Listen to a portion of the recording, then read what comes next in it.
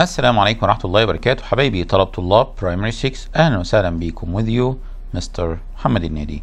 Today inshallah we'll start Unit 11 Coordinate Plane Concept 1. Understand the coordinate plane.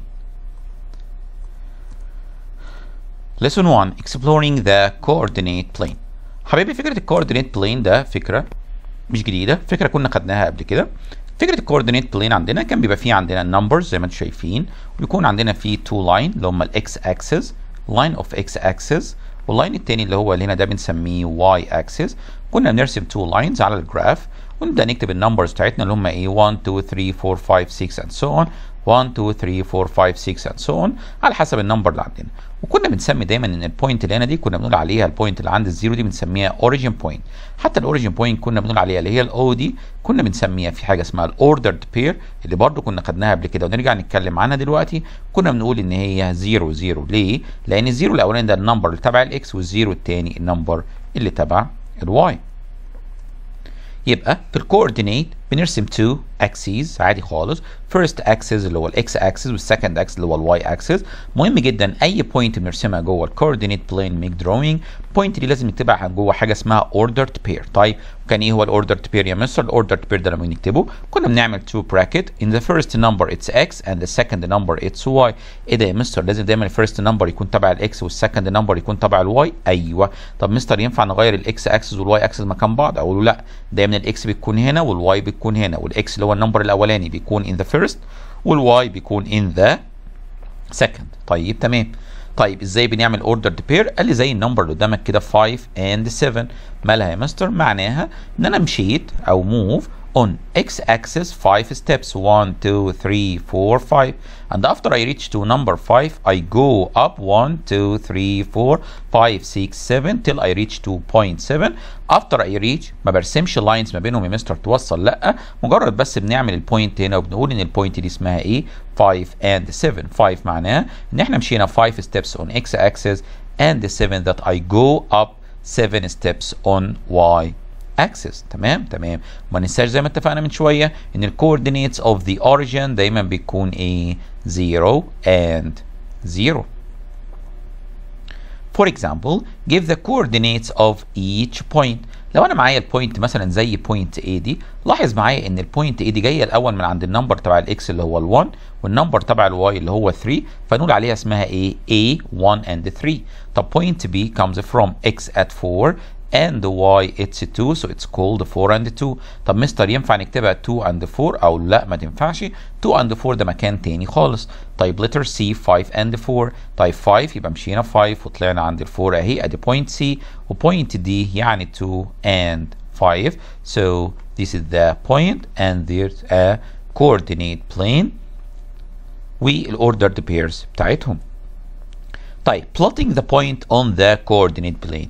ازاي بقى يا مستر نعمل البوينت دي on the coordinate plane؟ اتفقنا بروح اشوف اول نمبر عندي اللي هو تبع الاكس. تمام. ماله يا مستر تبع النمبر اكس؟ بقول له move on the right، ببدا اعمل steps move on the right then go up to get the number of the y. الكلام ده كله فين؟ in the first quadrant. المكان دوت اللي احنا بنتكلم فيه ده بنسميه ان هو الفيرست quadrant.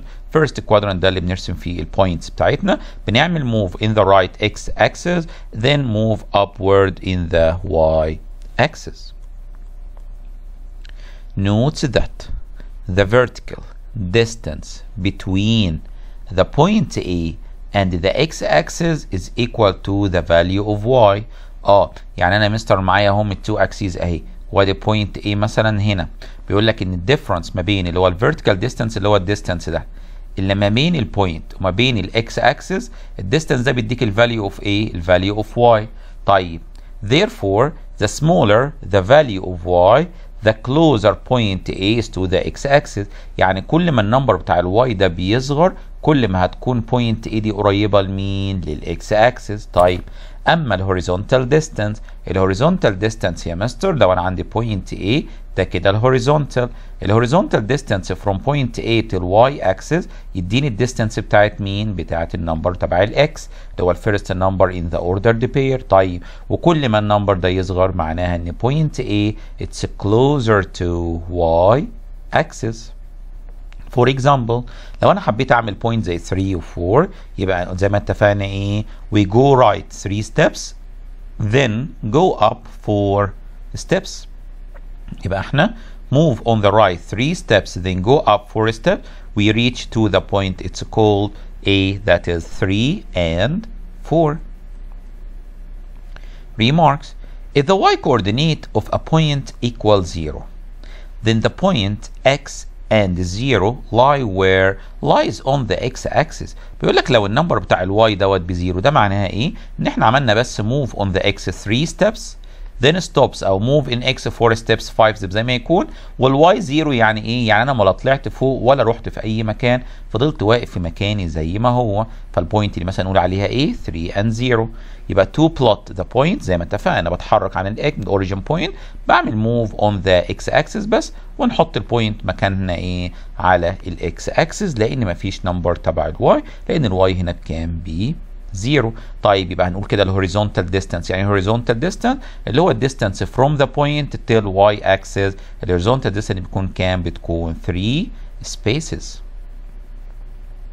Number 2. If the x coordinate of a point equals 0، طب لو الاكس هي اللي بزيرو فاقول له ده معناها ان البوينت هتكون موجوده فين؟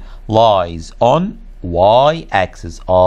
يبقى دي ممكن تجيني كومبليت يا اولاد في الاكزام اور تشوز. خلي بالك لو البوينت اللي تبع الاكس هي اللي بزيرو يبقى البوينت لازم تكون موجوده على الواي اكسس، اما لو الواي هي اللي بزيرو يبقى البوينت دي فين؟ on the x axis، زي الاكزامبل اللي قدامنا اللي هي 0 and 5 اللي هو من عند الزيرو then go up on y 5 steps، يبقى ال vertical distance between them it will be 5 spaces. Next one. طيب مستر يا ترى في فرق ما بين النمبر اللي هي 5 و2 وال2 5؟ ايوه طبعا في فرق، طالما هو قلبهم يبقى في فرق ما بينهم.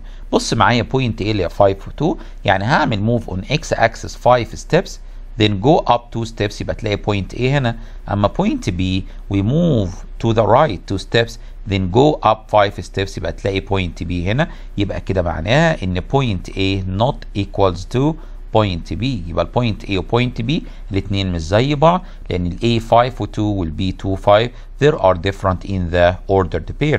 طبعا ال A it's very closer to x axis لكن ال B closer to y axis. Plot the points A 0 5 B 6 3 C 4 and 0 D 2 and 1 then find. طيب يبقى هنعمل دروينج الاول زي ما احنا شايفين في الكوردينيت بلين اللي قدامنا A ان ال A 0 and 5 0 and 5 ادي بوينت A اهي عملناها عند بوينت 0 5، ال B at point 6 and 3. اعتقد ما عندكوش مشكله في البوينتس دي كمان واحنا واخدينها اصلا كده من جريد 5.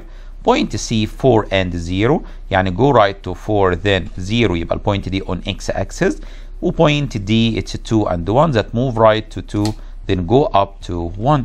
طيب بس يسألني على ايه بقى؟ نمبر 1 بيقول لي يا ترى الفيرتيكال distance between the point B and the x axis، يا ترى between point B and the x axis how many distance؟ فبقول له سهله خالص، ادي point B والاكس axis احنا هنا طلعنا how many steps، فبقول له we go up only 3 spaces.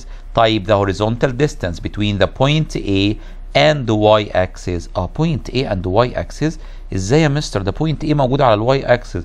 فيقول لي ايوه يبقى ده كده ايه؟ there is no distance اللي هي equal 0 لان بوينت A نفسها موجوده على الواي اكسس. طيب between the point C and the origin، طيب ما بين السي والاوريجن بوينت اللي هم الايه؟ الفور سبيسز اللي معانا.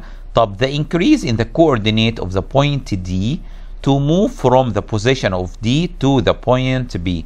بيقول لي لو انا عايز احرك بقى بوينت دي من هنا عشان اوصلها لغايه بي هنمشي يا كام؟ فقال لي هتحتاج يا مستر تتحرك من عند نمبر 2 لغايه نمبر 6، يبقى we will move 4 spaces first then go in y axis 2 spaces، يبقى هنمشي 4 spaces on x axis horizontally then 2 spaces up from 1 to 3 to reach to the point B. The points below will create one letter. Draw and join them on the coordinate plane to find out the letter. طيب يلا بينا يا أصحابي. First point it's 3 1 يبقى point 3 on x axis then go to 1 يبقى هنا عملنا أول point أهي. Second point 3 and 3 يبقى من عند ال x axis 3 and go up 3 ادي البوينت عملناها اهو عند 3 وبعدين 2 and 3 at point x axis 2 we go up to number 3 so it will be here. okay next one it's 4 and 3 يبقى يقول لي يلا بينا نروح عند ايه number 4 and we go up to number 3 it will be here. تمام يبقى انا كده يا مستر ايه عملت البوينتس قدامنا اللي هي كان مديها لي.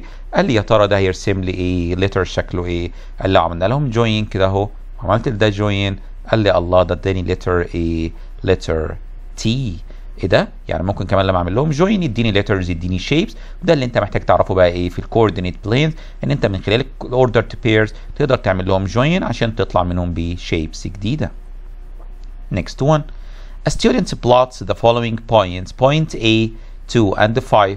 طب تعالى نعمل تشيك كده معاه point A 2 and 5 move 2 then go up 5 okay point B 6 and 5 move point B 6 6 اهي then go up 5. الله ده المفروض البوينت كانت تيجي هنا البوينت دي كده مش مظبوطه يبقى هو كده حللها غلط ولا ايه. طب تعالى نكمل اللي بعدها بيقول لك point C 5 and 2 يبقى move right to number 5 and go up to 2 point C is right.